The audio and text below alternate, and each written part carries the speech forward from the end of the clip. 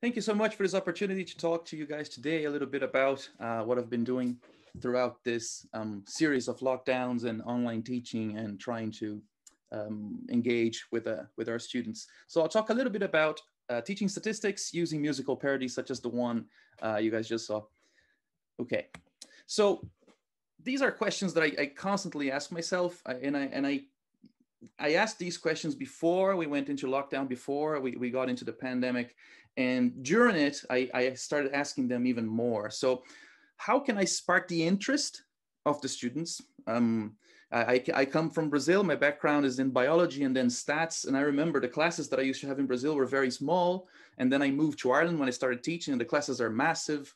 Some of them, of course, not all of them. And then I started asking myself, how can I actually spark the interest of those who typically don't like statistics or don't like what they're looking at the moment, and how can I help those who have been afraid or uncomfortable with quantitative subjects? I've had many students actually open up their hearts with me and say, I'd never liked maths, I never liked stats, I do this because I have to, it's part of my degree and I have to do it. During my biology course in Brazil, I remember friends of mine saying, I'm doing biology because I don't like maths, and I was actually the one doing some internships in maths because I've always liked maths. But it's complicated when you don't actually like it and you need to do it. So how can I help those who are afraid, those who are uninterested, or how can I deliver course material in an innovative and memorable way? So the idea is I'll teach them something, a concept, for example, correlation that doesn't imply causation. And I hope that that's something that in 10, 20, 30 years time, they'll remember. That doesn't matter if they don't remember formulae, but all that matters is that the key messages are still there. Correlation doesn't imply causation. So how can I do that? So as I mentioned, I came from Brazil, and the background there is 4 hour long classes, two hour sessions, basically every single day of the week, and of the same subject actually. And when I came to Ireland, things are broken down into 50-minute slots. So I had to change the way I taught and the way I was expected to teach, because in Brazil, you start teaching it and you have many different problems that you can solve within 2 hours. And there's a lot that you can do within a 2 hour window. Then you have a break and then another 2 hour window. There's a whole lot you can do. But with 50 minutes, you start a problem and there's barely enough time to finish it. That's it. That's the end of the lecture. So I needed to adapt. So I was trying to think, how can I keep their attention for these 50 minutes, especially in a class like this?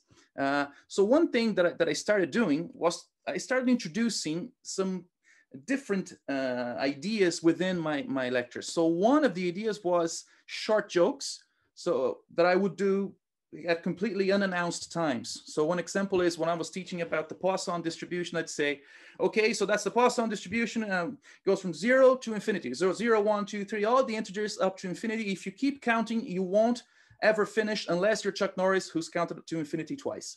So something like that's a very quick snippet of a joke, and I wouldn't let them know.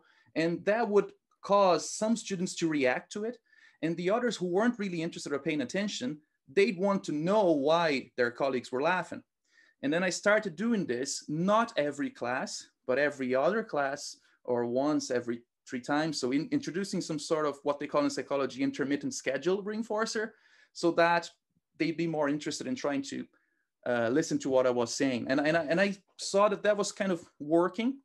And then I started introducing other things, such as, for example, magic tricks, to teach the differences between coincidence, correlation, and chance, to introduce conditional probabilities, to introduce the Bayes theorem, and also hypothesis testing and p-values. So I asked Dennis if I could do a small demonstration here. So I'll just stop sharing for a second. I have a deck of cards here. I'm just gonna shuffle it real quick. I need a volunteer from the audience, Dennis. So whoever would like to volunteer for this demonstration. Is there any volunteers? Walter says he's happy to volunteer. Okay. Thanks a million, Walter. I'd like you to name any card in the deck. So there's 52 options: 4 suits, hearts, clubs, spades, or diamonds, and then ace to 10, jack, queen, king. So you can name any card you want. The 8 of clubs. Okay. So I shuffle the deck, and I'm going into an app now, the chronometer app. and it looks like this in the Android, right? Well, can you see? There you go. There you go. So I'm gonna riffle through the hand of the seconds here, and you can see, Jesus, the lighting. Can you see there? It stops at a random number. What number is it? 56. So if I do it again, it can stop anywhere from 0 to 59. So now it's 44. So I'm going to do it again. And whichever number it stops in is going to be our number. Oh, there's number 1. Okay, that's interesting. So this deck of cards that has been in plain sight at all times that I shuffled, I'm going to remove it. And I didn't know Walter before, okay? So now it says number 1 on the phone. And I'm going to take the first card of the deck. Walter said 8 of clubs. And the first card is the 8 of clubs. And as you can see, all cards are different. And I do some sort of demonstration like this. And then I ask the students, what is the probability that this can actually happen? So I can say, well, there's 1 in 52 cards. There's 1 in 60 options in the chronometer, the timer. So that's 1 in roughly 3,000. That's the odds of this happening. And then I can ask them, so that's very low probability. So would you reject the null hypothesis that I didn't tamper with this, that this is not a magic trick instead of something that could happen by chance? So I started introducing these types of things, and they would, I think they would become more interested. So the latest thing that I tried to do was actually introducing some music. So what happened was we were teaching through lockdown and everything was online. And I was like, okay, I'm gonna make a video now. In this video, I'm going to recap probability concepts.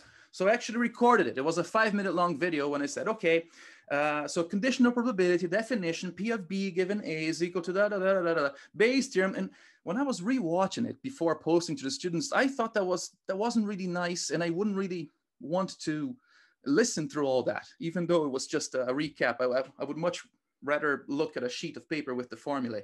So I was like, okay, so maybe I can sing this, and maybe singing this would make it more interesting.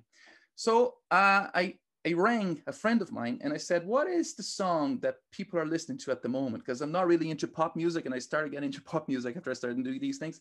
I said, well, that's that Billie Eilish lady. She sings Bad Guy, and that's the song that everybody's listening to at the moment. So I was like, okay. So I created a parody of Bad Guy, and with the lyrics related to probability theory and concepts and formulae. And I thought, okay, so I'm gonna just sing it to them during a live interaction. But I wasn't doing anything on a Sunday. And I have 2 rabbits, 2 pet rabbits, and 2 dogs. At the time, I only had the 2 rabbits. So I started filming them. I was like, okay, I could make a video and put the rabbits in the video for some reason, just because they're cute. And I started filming this. I filmed the song, and then I started editing it. And it turned out to be, I thought it was actually pretty cool. And I showed it to my family, showed it to my wife, and then I posted for the students. And they seem to have liked it much more than simply looking, for example, at a sheet of formulae. And a nice thing that happened was that the university, they really liked it. They said that it was great that I was doing these types of things. And that actually propelled me to do more. So this is, this is part of the first video there. So I was talking about sample spaces, frequentist definition of probability. That's Peanut, the female rabbit. Flopsy, her brother, is right there. You can't really see it. So this is an Irish tin whistle, because as part of this song, there's a toot, and it sounds like a flute. So I just pretended that Peanut was playing the tin whistle. And in a second, I'll tell you why that was a very, very good decision to have the rabbits featured.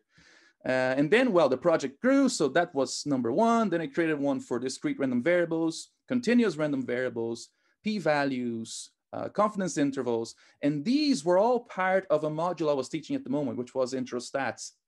Then I created one for the tidyverse, correlation sugar, which was shown 10 minutes ago, Simpson's paradox. There's 2 more there, which are not in this slide.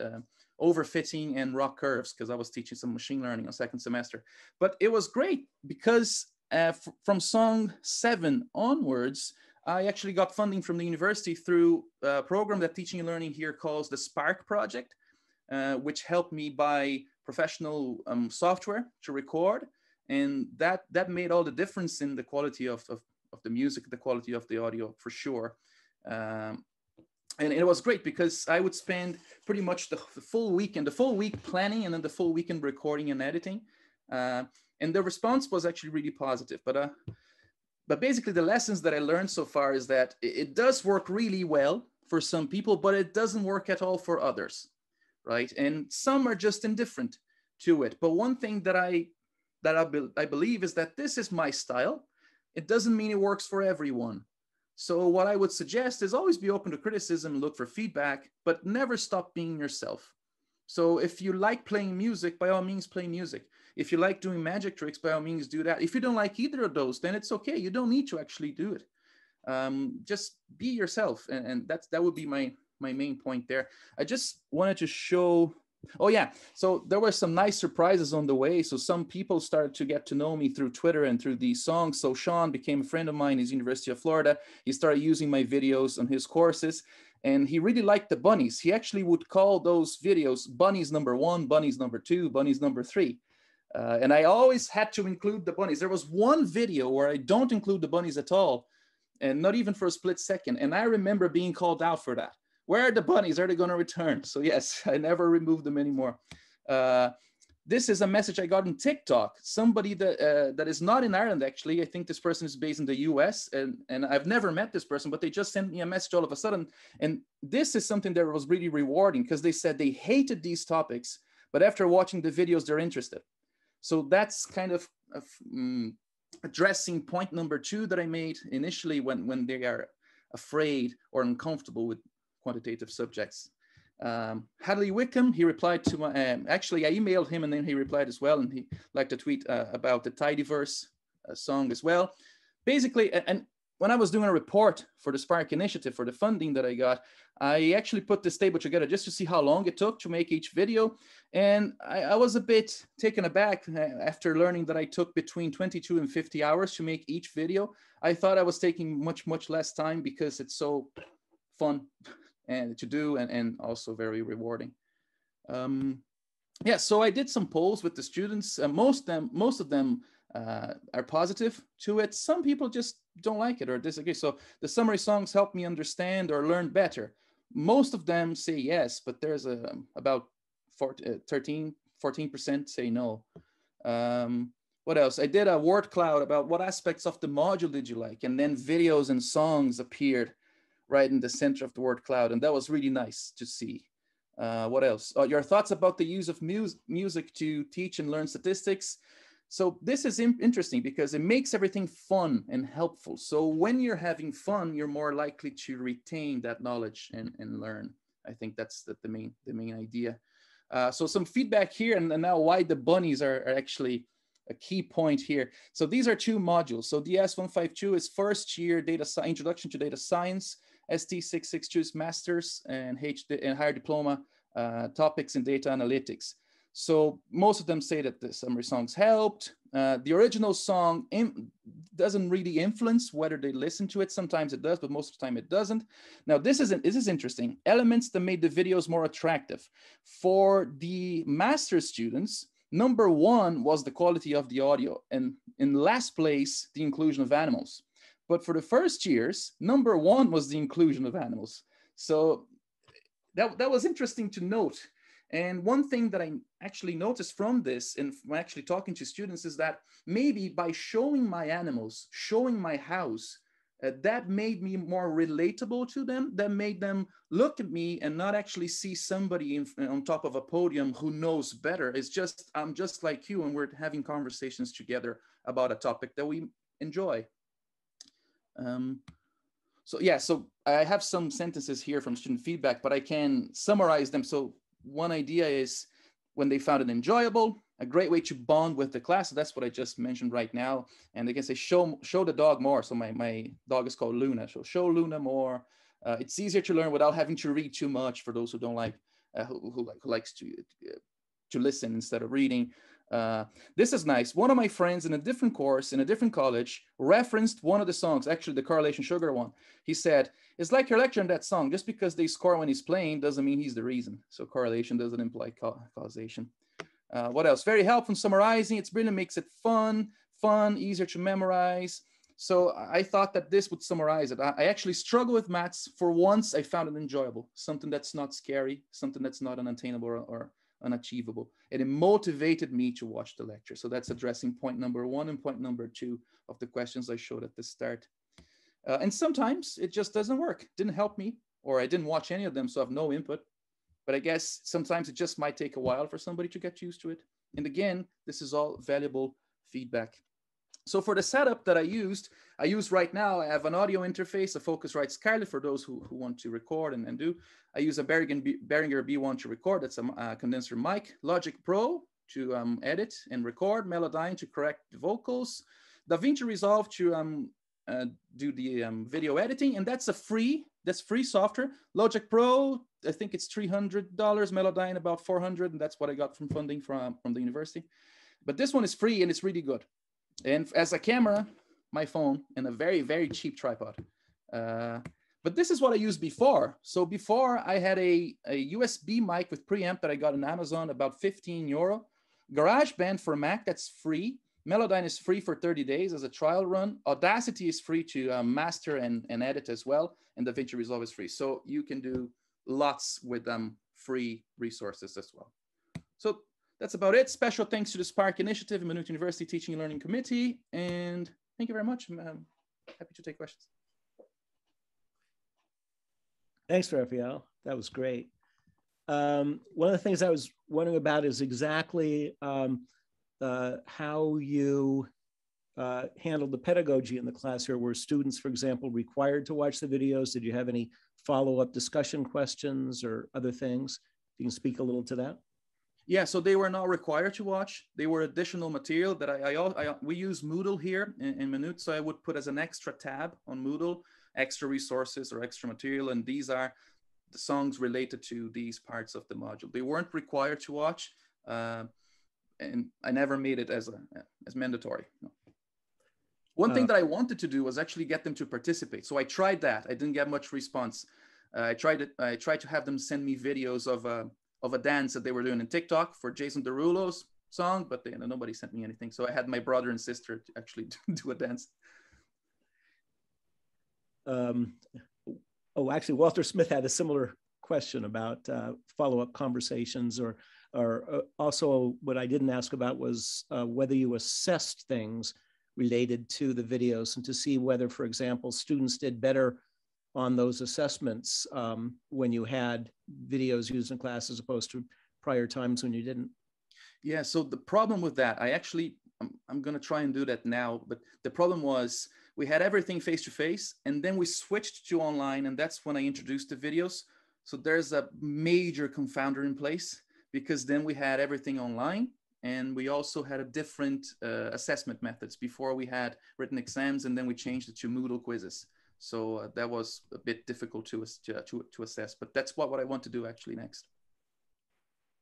So Rafael, I got a question for you. So, I mean, like Dennis and I, our main goal is that the students learn, and it doesn't matter if the reason they're learning is because they get the learning directly from the song, or if the songs just create a more humanized, connected classroom culture and community that lowers the anxiety so that they can open up to taking in the knowledge, right? So do you, I mean, because it sounded like you really recognized that those are different, but arguably equally important objectives when you write a song. You know, when you write a song, are you conscious of, well, this is going to be more of a content memorizing kind of song, and this is going to be something just to help them feel connected with me? I mean, how do you balance that or integrate those two objectives? So I think that's a great question, and it's actually difficult to measure when you're actually writing a song. I typically just go with it and I write the lyrics. What I typically do, I have a list of concepts that I want to cover, and in some songs I really cover them very much in depth, so they memorize it. So like song number 2, discrete random variables, the chorus had the formula of the Poisson model, E minus lambda lambda x over x factorial. And I had students actually singing that to me after they would send it. Oh, look, I will never forget that. So that's good. You memorize the formula. But then some songs, I lay down what I want to include in the song. Sometimes a formula fits in nicely with the words, and sometimes it just doesn't. So I don't actually really guide myself to, okay, I want to do something with formulae or not. I just go with the flow. But it's a difficult balance actually to achieve. So some songs, let's say the Tidyverse one, is way more about relating to me and putting on an elephant costume and dancing in my garden, and including some words that are related to Tidyverse than to actually have the memorized stuff, but others. Or maybe the best of both worlds is the song remains grounded in content, but the video allows you to insert like your rabbit and your pets and, you know, things like that. And that's what makes it the human side. Yeah, especially that Correlation Sugar one. There's nothing about watermelons in the song. And I actually had people ask me, some people ask me, what's up with that watermelon? Everywhere there's a watermelon. It's like, well, the original one is about watermelon. So, and that's like, and I had a student actually say, do you like Harry Styles? To which I said, well, do you like Harry Styles? And they replied, I do. I was like, that's what matters. Well, it's a terrific collection, Rafael. And when you mentioned in your little data slide that it takes you about a week to do each one, I'd say that's incredible productivity. I mean, we certainly appreciate the group. Thank you again for an awesome talk. Thanks very much.